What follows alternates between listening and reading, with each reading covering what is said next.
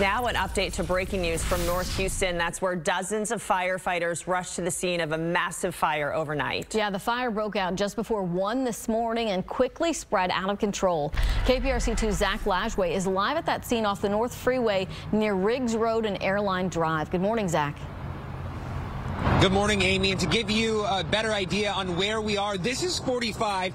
This is the feeder road, and this is what's left of that building.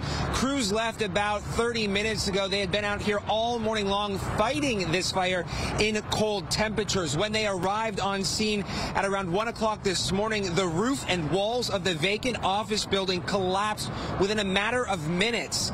There was another building connected, separated by a stairwell. According to authorities, homeless folks were seen leaving that building. No injuries have been reported. Some 65 firefighters were on scene fighting this fire. Again, temperatures are cold. We heard Anthony talk about many of these temperatures flirting with that freezing mark. So again, it took them hours to put this fire out. No injuries at this time. The cause of the fire is under investigation. We're live this morning on the north side. I'm Zach Lashway, KPRC 2 News. All right, Zach, thank you.